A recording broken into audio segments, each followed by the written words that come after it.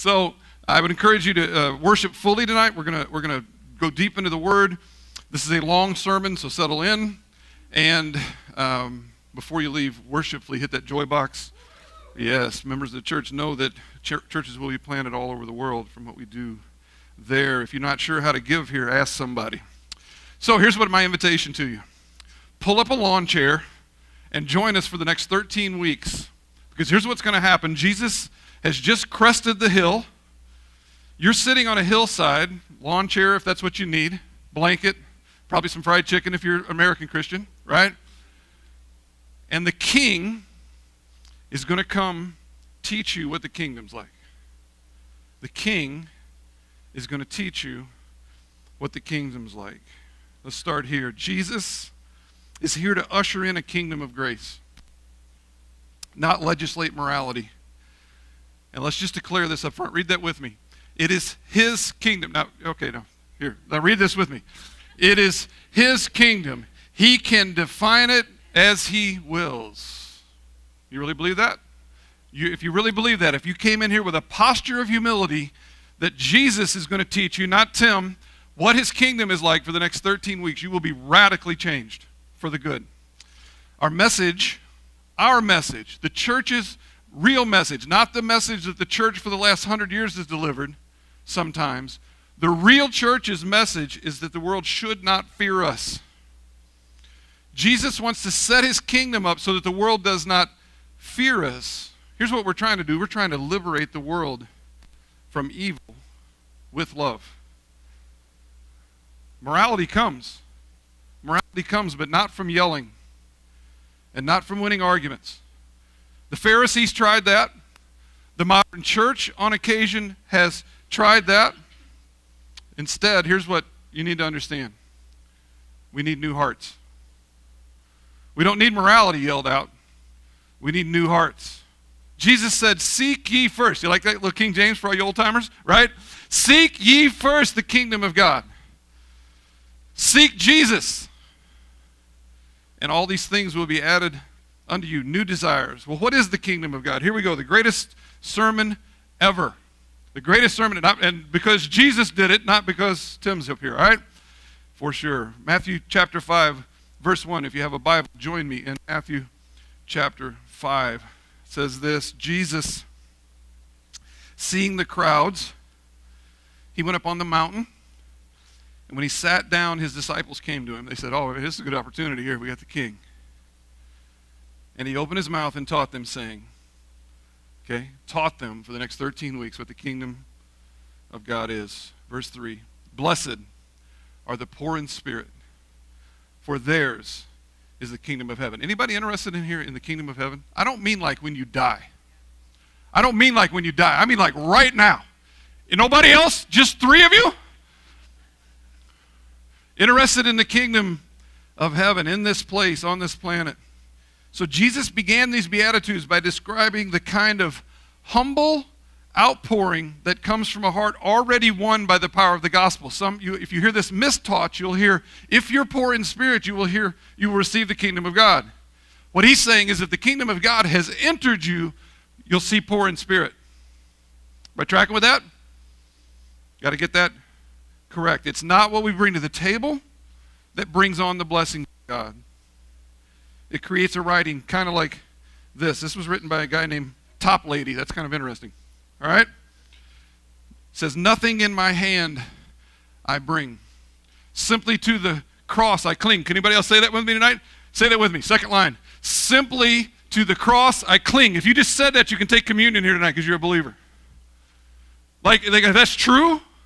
Simply to the cross I cling. Naked. Now, don't do that. Come to thee for dress. Come to thee, God, for dress. Helpless. Look to thee for grace. Look to thee for grace. Next screen. Foul.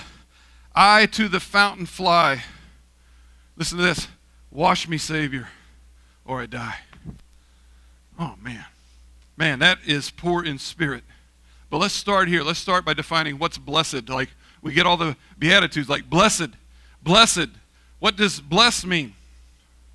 It means God has cast an eye on you. You want God's eye on you. He's cast his eye on you in a good way. God's power, his love, his grace, his mercy has settled on you. If you're in this room tonight and you got a sense that all of that stuff has settled on you, you are a blessed person. Blessed in this room tonight. So do we not think that's a good thing? Right? I mean, like, is there anything better than God going, I'm setting my eye on you with all of the good stuff I've got? That's a good day. I don't know about you, but I want it. Anybody else? I want it. So what is poor in spirit? If that's what blessed is, what is poor in spirit? Well, the world has some ideas. You've been taught really poorly by some of your culture what poor in spirit is. Poor in spirit, from the lie of the world, is that it's self-deprecating. In other words, I am so low, I am nothing, woe is me. Everybody tracking with that? That's self-deprecating. That is, let me just say this to the camera, that is poverty gospel, okay? That is poverty gospel, and it is false humility 99.9% of the time. That is not poor in spirit. If I consider myself low in stature, here's the way that plays out in a sinful way. If I consider myself low in stature, so low that I even deny what God has promised, like all the riches of heaven, sonship, daughtership, here's what I can do. I can justify my way in sin. That's false poverty. That's false humility. That's death. Self-deprecation is never poor in spirit. Second lie, the world will tell you that poor in spirit will get you nowhere. The world will tell you that poor in spirit will get you nowhere. Right? That to succeed in this life, here's what you need. You need more rich in you. More rich of you. Succeeding is what gives us value. Isn't that what you were taught? Isn't it the great American dream? That succeeding is what defines you. Succeeding is what gives us value. Not humility. Succeeding. Some of you just got pressed on because you were raised in the great American dream. And God is going to have to rock that out of us. Because my question for you, how's that work for you? It feels good it's like all sin. It feels good for a while. And then nothing. Because that's not what you were created for. Well, what is poor in spirit? Poor in spirit is a growing awareness that I am completely and utterly, morally, spiritually, and emotionally bankrupt without the righteousness of Christ. Completely. Which he earned for us at the cross. Like back to the first thing he said, simply to the cross I cling. If I'm clinging to anything else, I'm not poor in spirit because I'm not bankrupt in me and filled with Jesus. Filled with his spirit. In other words, I'm corrupt to the core without the love and grace of the gospel. Until we have a realization that I'm corrupt to the core without the love and grace of the gospel, we will not experience poor in spirit. And you're not going to like what Jesus says about that. You are simply not going to like that. If you're still clinging to something in your life, saying, Jesus, you can have some areas of my life, but you can't have others, you're going to not be excited about what Jesus tells you about that in the Sermon on the Mount. See, poor in spirit is that we have experienced the greatness and glory of Jesus in every aspect of our life. There are less of our desires and more of his. And then the riches come. Then you are declared princes and princesses of a great and glorious King. Jesus is clearly superior to everything else you would try. So that would make us poor in spirit. If he's superior to everything else that there possibly could be, I cling to him for any claim to identity. Or not.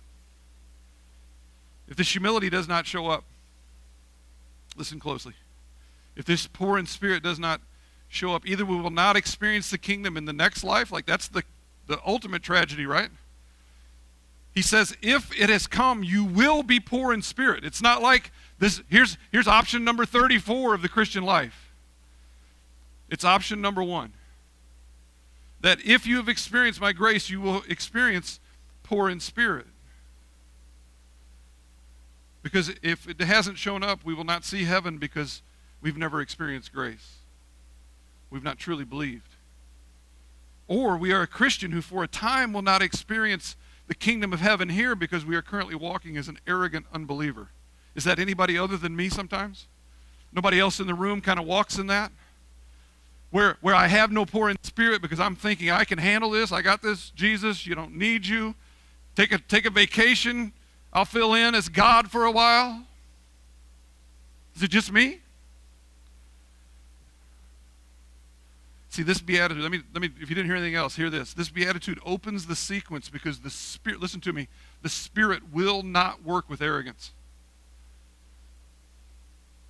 He won't hate you, but He will not work with arrogance. And so the rest of the beatitudes are impossible without receiving this one. God is clear that arrogance is declaring war on Him. And He will pour blessing upon blessing and more of Himself and more of His joy and more of all who He is on the humble. Here's what this did for me. I just wrote this out. It went crazy. His everythingness reveals my nothingness. When I see Jesus, see a lot of us walk around with these mundane experiences with Jesus. If you see Jesus for who He is, that's why you should read the Bible. And ask the Spirit to just like reveal who Jesus is, because when you see His everythingness, it will reveal your nothingness. You'll see, I am nothing. I'm poor in spirit. Everybody catching that?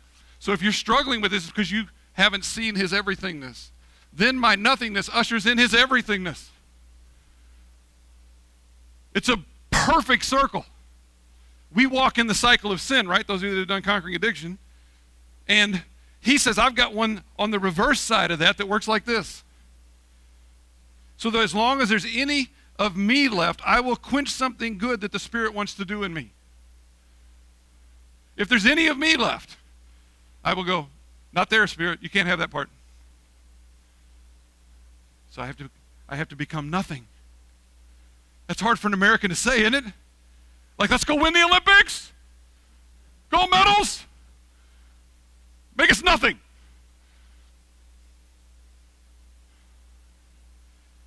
I must decrease so that He may increase. Verse 4. We're just getting started. Blessed are those who mourn, for they shall be comforted.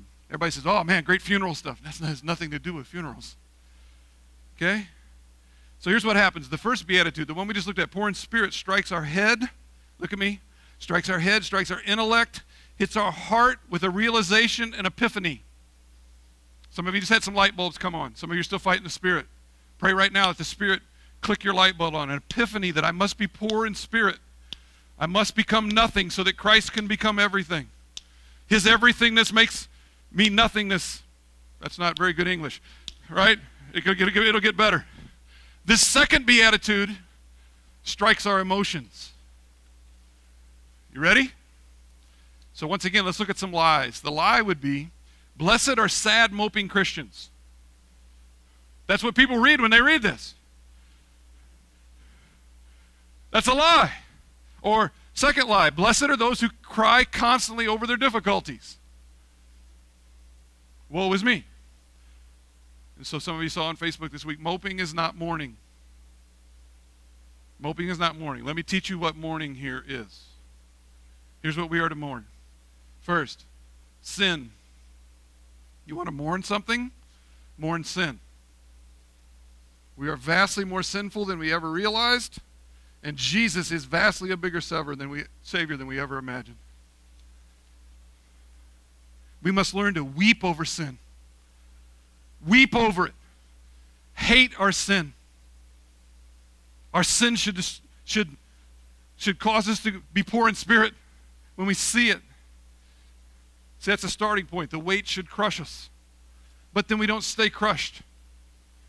The good news of the gospel, the good news of the cross, is that we don't stay crushed because we saw our sin for what it really is. We weep no more because the penalty has been paid. Am I tracking with that?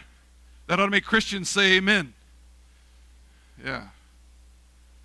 And then the second thing we are to mourn is sins of the whole world.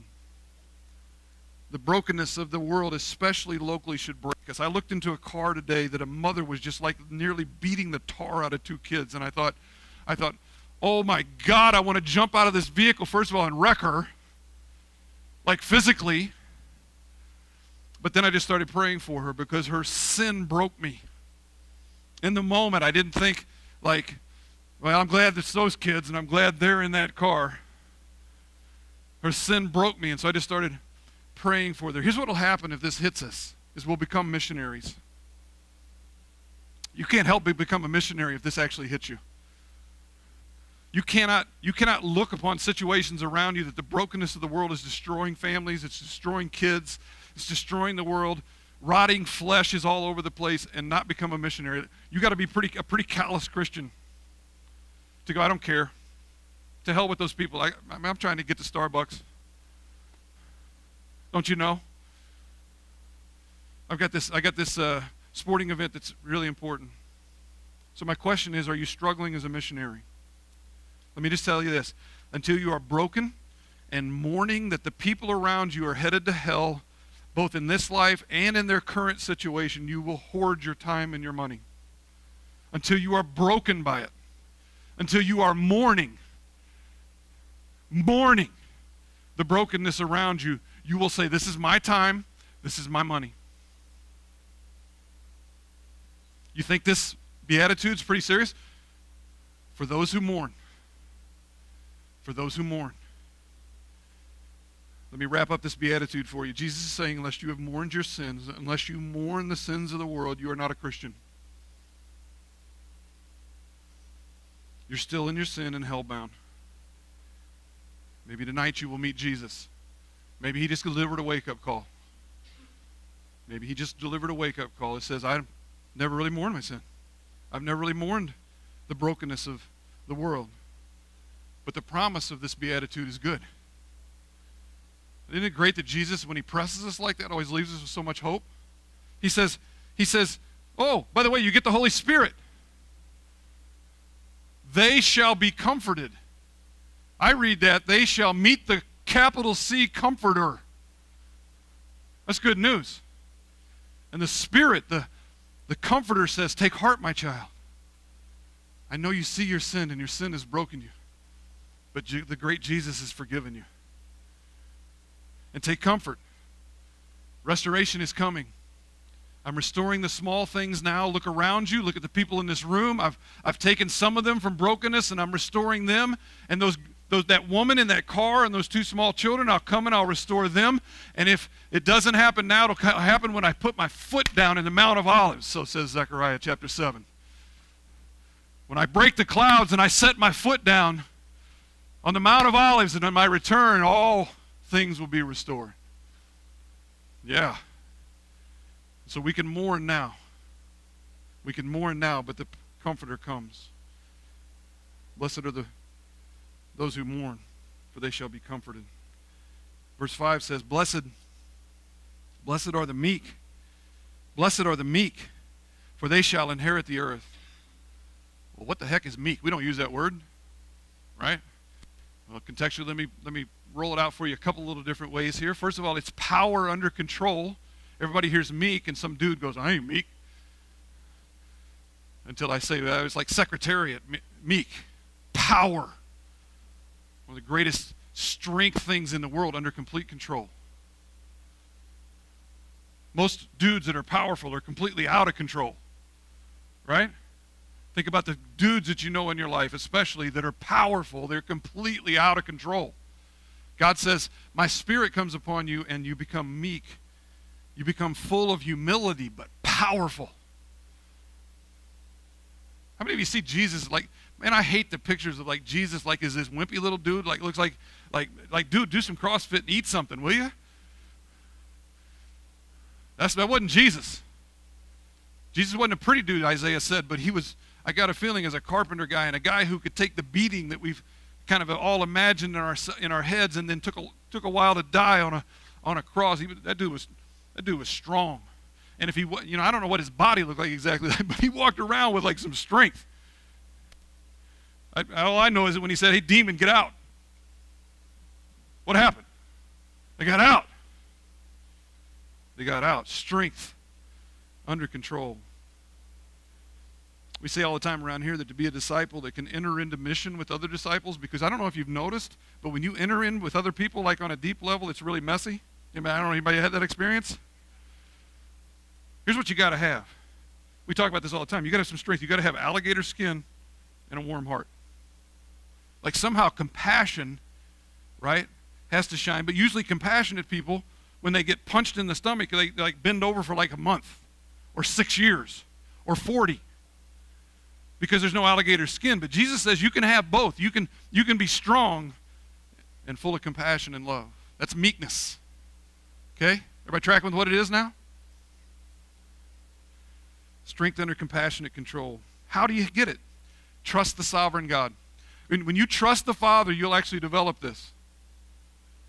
You can open yourself up, take a shot, and be okay. Because you know the Father's got your back. You know the Father's going to recover you quickly. What did Jesus do? 1 Peter chapter 2. Let me just read this to you. For this you have been called, exactly what he's talking about, suffering for Jesus' sake. He says, because Christ also suffered for you, leaving you an example, so that you may follow in his steps. Look at this. He committed no sin, neither was deceit found in his mouth. When he was reviled, when they punched him in the face, when they called him every name in the book, what would we do? We would fight, right? I hate you. If nothing else on social media, we get like nasty with a keyboard, right? When he was reviled, he did not revile in return. Why? When he suffered, he did not threaten. Why? Look at this. Continued entrusting himself to the one who judges justly. I said, my daddy's going to take care of this, dog. I don't have to pay any attention to you because my daddy's going to take care of this eventually. He's either going to bring you to faith and we're going to have no trouble reconciling, or it's coming. It's coming. The Father's going to take care of things. So Jesus, here's what he did. He trusted the Father.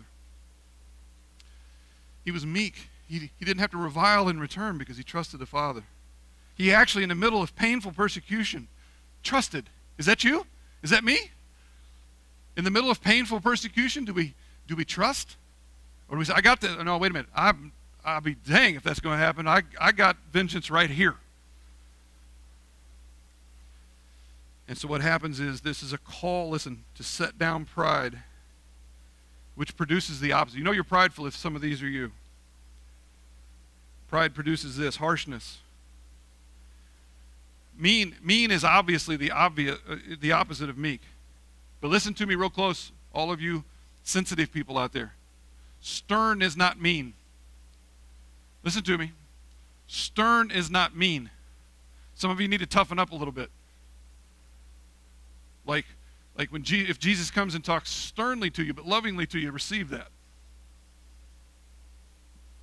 Not everybody who speaks sternly to you is beating you down.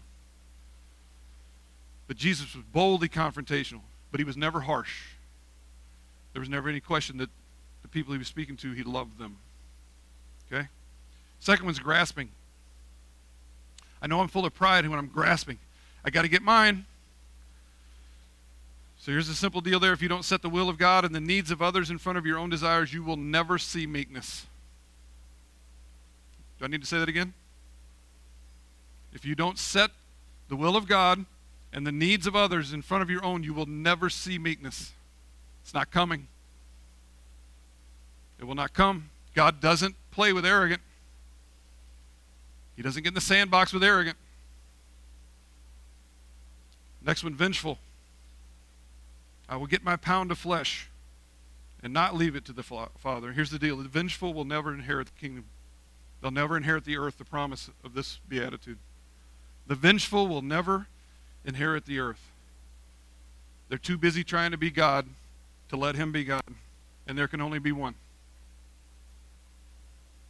And then the uncontrolled. Let me just say this. If you have a rage side to you, you need to receive some healing. Rage is pretty much the opposite of meek. Meekness comes by walking in the Spirit, yoking ourselves to Jesus. Are you yoked with Jesus? I would ask you to analyze when you rage, are you yoked with Jesus? It's pretty hard to say I'm yoked with him and doing something he would not do. And then you have to trust the first two Beatitudes. That poor in spirit works and that mourning works, rage goes away. Rage goes away unless you need healed, or unless you need a demon chased off of you, which is possible as well. Verse 6. Everybody having a good time? Blessed are those who hunger and thirst for righteousness. Listen to this. For they shall be satisfied. If I had anything for Americans, this would be it, man. Like I watch Americans search to be satisfied, and it's frightening. It's frightening. Just think about the ways we try to be satisfied. And this says, a promise from God. You want God's hand on you, you want the Father's eye on you. Blessed are those who hunger and thirst for righteousness. So do you ever consider what you hunger and thirst for? When you wake up in the morning, what do you hunger and thirst for? Not in a physical way. Food, yeah, but also we hunger and thirst for violence. We hunger and thirst for excitement. That's the big one right now. I'm watching kids think that they have to be entertained 24/7. And I'm thinking, that is not hungering and thirsting for righteousness. That's hungering and thirsting for excitement. There's got to be some repentance there. Erotica, materialism. I used to have an insatiable desire to be a great athlete. It was an insatiable, consuming, idolatrous desire. And it took me over because I was hungry by human terms. And it frighteningly and woefully turned out well. I wish I'd have been a dismal failure. Would have been easier to be poor in spirit. Sometimes we wish for success, and it's the last thing we should have prayed for. But my hunger for it to be ultimate, listen to me, was destructive. Anything that is wrong in my life, any remaining resentment that some folks from my past have for me, anything that I still look at my wife and go, does she trust me? Is she trusting me right now? Comes from that thing being ultimate. So be careful what is ultimate in your life. Be careful. Because you don't want to be my age and looking at somebody and wondering, do they trust me? Because of pain you inflicted from something being ultimate other than hungering and thirsting for the righteousness of Christ for a whole lot of your life. We must be, listen to me, desperately hungry for the righteousness of Christ. Are you desperately hungry for his righteousness? Because here's some lies that we believe, that the pleasures and cares of this world will satisfy. Some of you are still convinced in the room that some of the things that you are pursuing will satisfy. And I'm telling you right now, I've tried them all, whatever it is. I'm almost like, I can stand before you almost like Solomon in Ecclesiastes and say, you can't try anything that I haven't tried to satisfy, and it will not work. Just like he did. The gospel truth is, only the righteousness of Christ will satisfy. You want to lay your head on a pillow at night, experience a day where you walked with Jesus and everything you did walked out in his righteousness. You want to sleep well? That's it. There is nothing else you can try or do that will be a sleep aid. We have a multi-billion-dollar sleep aid industry in this country, and what we need is Christ. His all-satisfying abilities. And then we have another lie that we believe, that we can set our own righteousness. That may have been you at one time, might still be you sitting in the room tonight, thinking that you can set what righteousness is. So I just ask you, look around the world where that's a prominent culture. How's that working out? 100 people were shot in Chicago last weekend where everybody's going, I will tell you what's righteous. That's where it comes from. You understand that all that gun violence that happened in Chicago over the weekend, 100 people shot. By the way, if you don't think the world's racist, if that happened in anywhere in white America, the National Guard would be all over that place, and we would make sure that people were safe. And yet that didn't happen. But the reason that it happened was that people said, "I will tell you what's righteous. I can define my own righteousness." The perfect righteousness of Christ is a promise. You are walking in the Spirit when that becomes good, right, and healthy inside of you. And you're walking in the flesh when the word repulses. Like, I really don't want to read the Bible today because every time I read the Bible, I don't feel very good afterwards. Anybody ever been there? Like that thing needs to catch some dust for a little while, because when I pick that thing up, I don't feel so good. when we're hungering and thirsting for the righteousness of God, we can't wait for it to run something that's not about the righteousness of Christ out of us. We can't wait. There's something in me that doesn't look like Jesus. Let's rock this word. Let's go to church. Tim's crazy, but he'll have something to say like that. You can always tell. Example, I had a very difficult conversation this week with a member of our church, and I used these words. This is what Jesus says about this. Anybody ever sat with me and that's what I said? Let me just tell you what Jesus says about this. Right? And then I cringed. I literally cringed. Because it doesn't always turn out well for me. Sometimes when I do that, folks are hungry for words of the culture or words of the flesh, for their flesh to be actually built up over the righteousness of Christ, and then they walk out of my life. And that's painful. I know pastors who don't say what Jesus says anymore because they're tired of people walking out of their life. It hurts too bad. I've got alligator skin, so I'll keep telling you. Hopefully the warm heart will make it come with love and compassion, but I'm going to keep telling you. Sometimes like this case, there was a hunger and thirst for Jesus and his righteousness, and so this conversation went well. But honestly, we just need to, at the end of the day, we need to remember a day when our affections were stoked for Jesus. Do you remember a day that you couldn't wait to tell somebody about Jesus? Like Jesus so invaded your soul that you go, this is too good to be true. This is scandalous. It's too good to be true. I got to tell people. And then at some point, we get inoculated against that by church or something, and we go, yeah, I'm a Christian. Went to church. Yeah. As a disciple here, we call that excitement for Jesus, being consumed with Jesus. Can you say that tonight? Are you consumed with Jesus? Are you consumed with Jesus? That's his hungering and thirsting for righteousness. That's what he's saying. Are you consumed with me? So if you can't remember that day, I want to extend an invitation to you tonight to repent and believe the gospel, be filled with the Spirit, so that you would leave here stoked, consumed with Jesus, excited. Because when Jesus comes, listen to this, our heart soars with excitement. It's nothing mundane about the righteousness of Jesus showing up. Verse 7. Blessed are the merciful, for they shall receive mercy. All right, let me define mercy for you in this context. Mercy is compassion for the miserable. Let me say it again. Mercy is compassion for the miserable. We were miserable in our sin, kicked out of the garden in curse, and Jesus showed compassion on us, right? He shows up, walks perfectly, and dies at a cross. He showed mercy on the miserable. And now we are to bless and serve the miserable. You know, who is that? Who's the miserable around you? It's not a rhetorical question. Who's the miserable around you? Are we not watching? What? Neighbors, family, what's going on with them? They're sinners. They're in need of love. They're in need of compassion. Or there's folks who can't take care of themselves. That's the oppressed in the Bible, right?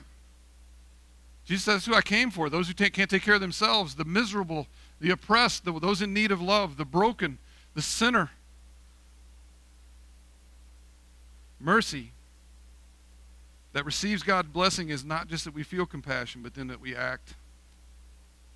Everybody catch that? Mercy is not mercy until we act. It's not a feeling inside of you. Oh my God, look at that mother beating the tar out of her kids. Had I not prayed, and if we had not been in moving vehicles at about 40 miles an hour, we probably would have got involved there. Would have been action. We act. Right.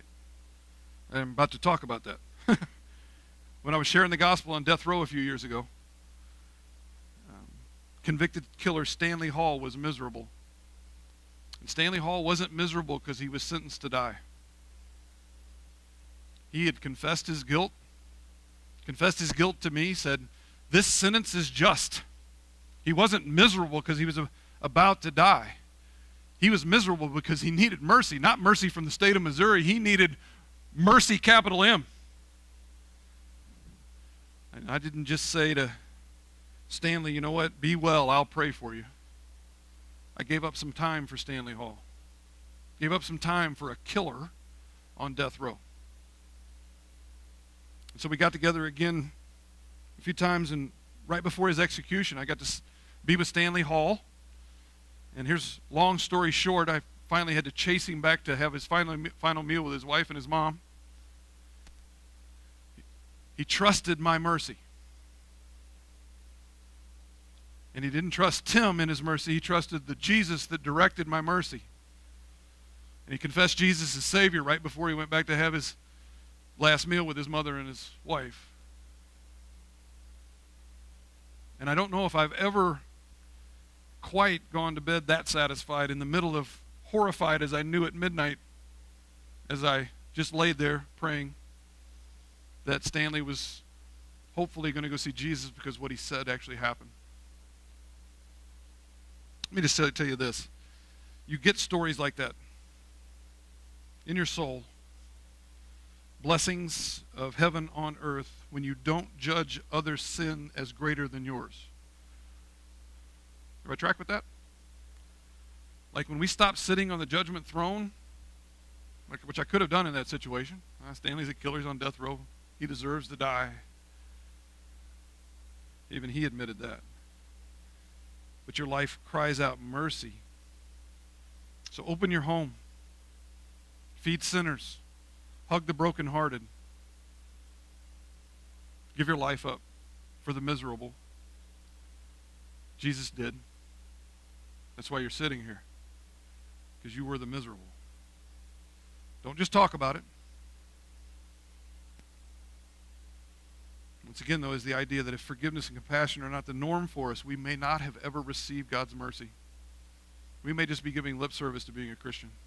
My plea for you tonight is to set down your pride and fall before a holy God, poor in spirit. Repent and believe. Be filled with his Spirit. Verse 8. Blessed are the pure in heart, for they shall see God. Let me start on the second half of that. For they shall see God. I've watched some of you do that. Like, there's this thing that comes when the Spirit comes and we're around and we're actually in the presence of Jesus, where you attain a clarity about what is holy. That you attain a clarity about what is pure in heart. You shall see God. That is quite a promise. Because it's not talking about just in heaven. Everybody reads it, oh yeah, we'll see God in heaven. It's talking about right now, that we would set our eyes on Jesus and see his incredibleness, his everythingness, as we said earlier. So one of the immediate blessings of coming of life and regeneration and a filling of the Spirit is like being blind and suddenly I can see. I think Jesus, that was his most common miracle, because he wanted us to have that visual of these blind people actually not being able to see anything, and then technicolor, vivid sight. Because that's what happens for you spiritually. It's what happens when you actually see God. When you're a sinner, you can't see him. You might talk about him. Listen to me. You might talk about him. People around you out there in our culture might talk about him, but they can't see him. You get to, let me tell you how good it is. You get to walk into the throne room of grace because of the work of Jesus and look upon God. Kanoa read Revelation, or didn't read, Kanoa recited Revelation 5 to us as we were preparing to do this tonight, right? And in that thing, we get to see Jesus, the spotless Lamb. John is giving us a picture of Jesus. That's amazing. And a not yet believer would hear that because they can't see God and go, so? I heard it and want to start jumping up and down and screaming and hollering, where is he? Let's do it now. Let's do it now. Is that the way you feel about Jesus? I want to see God. And then we get to see, because we can see God, what is pure. Have you ever had these revelations when you're reading the Bible? Oh my God, I didn't know that. I didn't know that's pure. Then you start seeing your sin because you go, oh my gosh, I had no idea. I mean, I'll never forget, I was with a lady who had been a church member for 20 years one time. She was recently divorced, and she was struggling a little bit with her loneliness, and she goes, I can't sleep with men? I mean, like I'm not hurting anybody, I'm not killing anybody, I can't. I go, no, there's a purity that doesn't exist there, and she couldn't see it. And so I thought, man, I don't know. Been in church 20 years, but I'm not sure you can see God. Because when you can see God, His purity just strikes you, and you go, okay, something's got to change here. And we go, it's great. It's good for me. God's rules are good for me. They keep me from destroying myself. They keep me from having a wife look at me who's not sure she trusts me sometimes. And I'm going, yeah, I need pure in heart. Blessed are the pure in heart. But you see what is wrong in your own life with increasingly great clarity. It's like we learn in gospel-centered life. You don't actually sin less, but you see your sin with vivid clarity. I would ask you tonight, can you see your sin with vivid clarity? You're actually sinning less, but you see it clearly. Let me encourage you. Sin is death. You better find it. Genesis 4 says that sin is crouching at your door. That's for you. Satan wants to kill you. Sin is crouching at your door to destroy you. Hate sin. Run from sin. Turn sin over to the cross and to the resurrection. Ask God to root it out of your life. It's death. It's the opposite of everything that we are. Blessed are the pure in heart. Let me say it again. Blessed, you want God's eyes set on you? You must hate sin. We must run from sin. We must turn from sin. We must find out what sin is. And then we get to see God. Verse 9, blessed are the peacemakers. Blessed are the peacemakers, for they shall be called sons and daughters of God, right? So I had a question for you online this week. Are you a peace faker? Because you run from conflict. That's somebody that looks like a peacemaker, but they just run from conflict, right? A peace breaker, fist firing all the time. That's a peace breaker. Are you a peacemaker? That's somebody who's thriving in 2 Corinthians chapter 5, thriving in the ministry of reconciliation. Because they really have a desire for peace with people. Enemies, listen to me, enemies and friends alike. Peace fakers think that they're peacemakers when all they are is fury delayers. There's some fury coming somewhere down the road. I always tell my wife, her family was famous, like the Skaggs family's famous for like piling up resentments, like underneath the carpet. And then they would never failed in their family as they piled those babies up.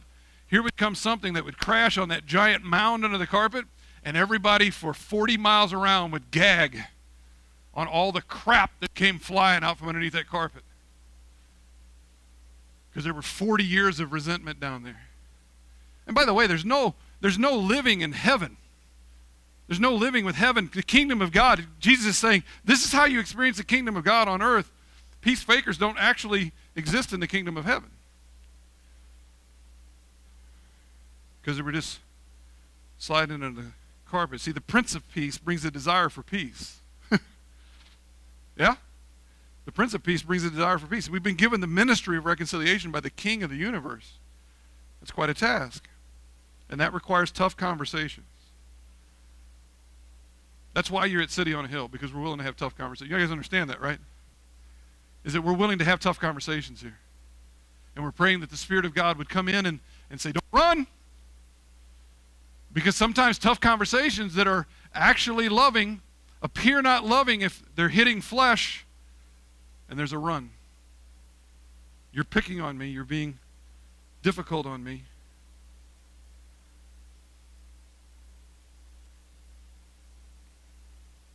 We got to be peacemakers.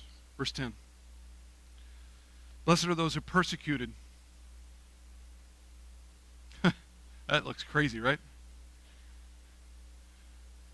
I mean, that's an oxymoron. I mean, that's like jumbo shrimp right there, man. Like, right? Makes no sense. Government intelligence. Blessed are those who are persecuted for righteousness' sake, for theirs is the kingdom of heaven. Let me just put it this way. If you're not being persecuted for your faith, then probably nobody knows where you stand. I always tell Christians who are not receiving any persecution, nobody knows you're a Christian. The name of Jesus is offensive. The name of Jesus is offensive. So stand up for righteousness. Not your righteousness. Here's the problem is that most Christians stand up for their righteousness. I watch Christians on social media and I just cringe. Like, what are you doing? Stand up for Jesus' righteousness, not yours. Not the Republican Party. Not some government entity. Not some cause. Stand up for Jesus' righteousness. See, if you stand up for your righteousness, that just causes a need for peacemaking. Now we got to go back to the previous verse. That'll be funny later. Stand up for the righteousness of Christ. Tell people how good he is. Standing up for his righteousness. Tell people how good he is. Tell people how gracious he is. Tell people how glorious he is. How great he is. How great our Jesus is. Anybody going to agree with me? How great our Jesus is. How loving he is. How just he is. How perfect he is. When your defense is of righteousness for his fame, he just said blessings are yours. He just said blessings are yours. Blessed are those who are persecuted for my name's sake, for my cause of righteousness. Persecuted for righteousness' sake. Theirs is the kingdom of heaven. And by the way, kingdom of heaven now. Kingdom of heaven here. Verse 11. Blessed are you when others revile you and persecute you and utter all kinds of evil against you falsely on my account. Rejoice and be glad, for your reward is great in heaven. For so they persecuted the prophets who were before you. It's quite a list when you get thrown in there, you know. It's quite a list when you get thrown in there. Sometimes I pray to be killed for the cause of Jesus. Anybody ever pray that? Like I would so be honored, Christ, if you would choose me to be numbered among the prophets who said, I am not worthy to live for his glory name's sake. And we find out in the book of Revelation that they get to gather around the throne and say, yo, Jesus, let's go. You understand that's happening like right now. All of those who have been killed, those killed in Saudi Arabia and in the churches in Mecca right now, have been killed in the last 24 hours. More Christians that are sitting in this room were killed in the Middle East last night. You understand that. Persecution is real around the world, and this is for them. Blessed are you when others revile you and persecute you, and not only utter all kinds of evil, but deliver evil against you. For Christ's name's sake, on his account. Let us be named among those who are willing. How about that? Can we at least say that tonight as we take Holy Communion together? As Kanoa comes up and leads us in Holy Communion, can we just go, count me in to be reviled for your name's sake? Because I want blessed. I want his eyes on me. I want his goodness cast upon me. Rejoice and be glad, he says, for your reward is great in heaven. What's your reward? It's him. He is worth it. The reason you may not pray that tonight is you haven't deemed that Christ is worth it yet. That hit the reward of him. We can all think, oh man, I finally get this cool stuff that I actually wanted here on earth. No, you just get a massive amount of Jesus. Your reward is great. Is that enough? It is. I'm here to declare you tonight, there's no diamonds, there's no jewels, it's not the stuff of this world. He is your reward. He is worth it. He is worth it. Say it with me. He is worth it. He is worth it. Glory be to God, he's worth it. Let's pray.